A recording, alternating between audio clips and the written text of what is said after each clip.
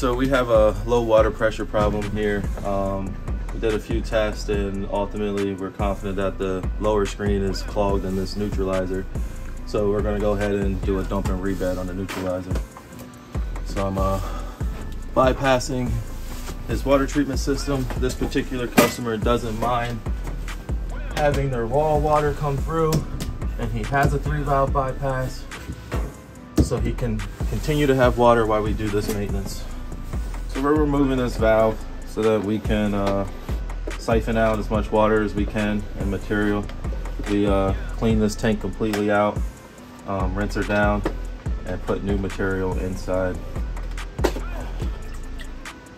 They get a new upper screen. We clean and lubricate all their O-rings.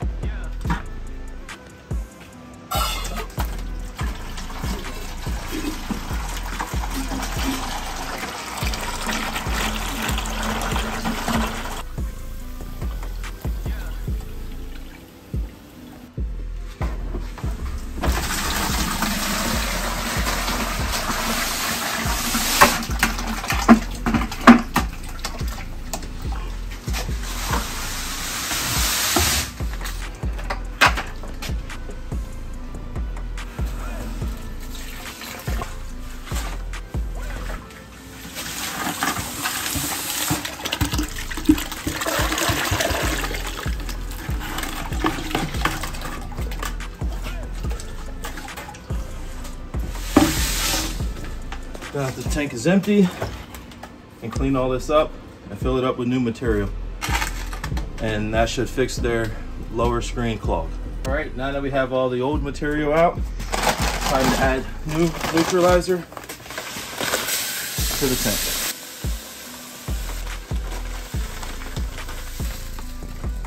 This is a 1.5 cubic foot tank, so this would take 3 half cubic foot bags.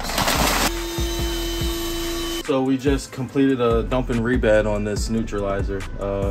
So the backtrack, we removed the valve, we siphoned out the water, dumped out all the old material, and then we replenished it with new material, a new lower and upper screen with the distribution tube. Now we're going to put it back in service and test everything at the customer sink and make sure everything's testing correct.